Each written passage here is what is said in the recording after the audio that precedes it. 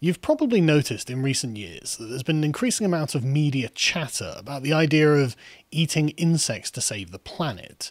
Meat might be contributing towards climate change, and so to do our part, we should start eating insects instead. And besides, insects are apparently a good source of protein.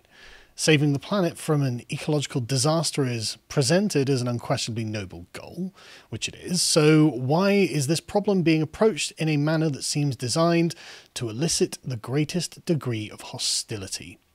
If you wanted someone to eat insects as part of their regular diet, why would you present it like this? Or even worse, like this image that The Guardian used of a woman apparently eating an uncooked cricket. Unprocessed bugs, so fresh looking it seems they might still be alive. It looks as though this was designed to make the average reader feel gross at the prospect. If this is so important for us to do, why is it a subject that is not raised with more sensitivity towards the target audience? And it's not like they are unaware that insects aren't a staple food of European people.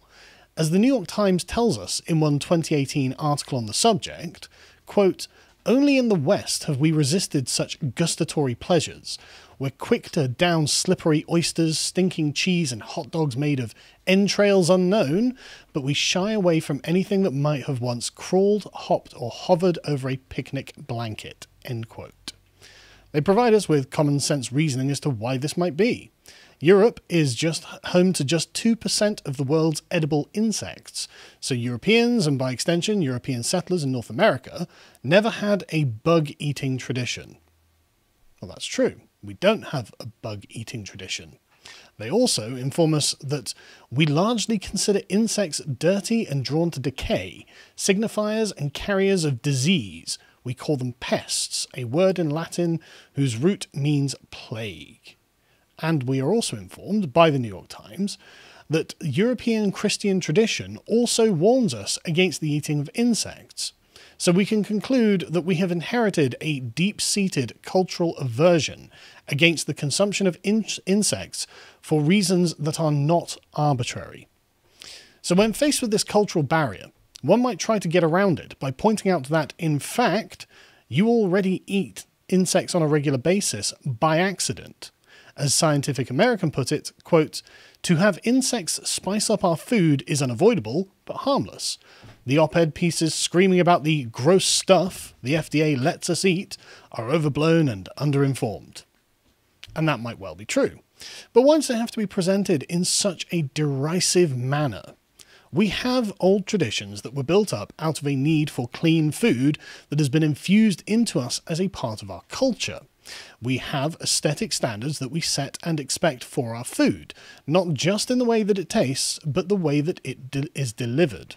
We expect a certain degree of preparation, which denotes an accommodation of our sensibilities, which shows that we acknowledge the person we are serving food to as an equal in society, and shows that we have no designs against them. This is food we ourselves will eat, or would eat, so you can be confident in eating it too. I think the way that we eat is an important part of the rituals of civilization that separate us from what we consider to be savagery.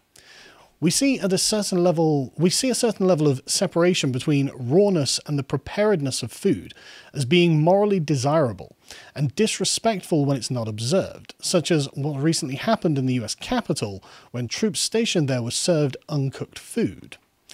By our cultural standards, insects in our food implies a lack of hygiene in both storage and preparation, and that someone would serve food like that demonstrates contempt for the person for whom it is intended. It provokes in us a powerful moral revulsion that originates from one of these unspoken but deeply held rules to which we all abide. If I would serve uncooked food that was crawling with bugs to a guest at my house, I would be rightfully mortified and apologise profusely. So why does it appear as if the people advancing the insectivore argument are salivating at the prospect of watching you eat the bugs? Why does it seem like they get a kick out of the idea? There is a kind of glee intermingled with the arguments for why you should habituate yourself to lower standards, and a rank disconcern for your petty objections. Don't you realise it's the future of the planet at stake? What's so special about you? Insects are nutritious. So, here is your dinner of raw insects. Now eat it. There's a hint of malice beneath the surface of this, as if this is a form of secret humiliation. They seem to enjoy debasing the dignity you hold for your own personhood, the part of you that says it's wrong to do some things because they are beneath you. It seems that they know you consider eating bugs to be a taboo, and they take hidden joy in trying to make you break it. This ethos seems to go for almost all standards of personal conduct, in fact, and makes one wonder what kind of person it will produce. Don't work hard. Don't get married. Don't have children. Eat the bugs. Live in the pod. Consume Netflix. It's degrading to what you as an individual can and should be. It is enervating to your future prospects. It is not in your best interests to live this kind of life.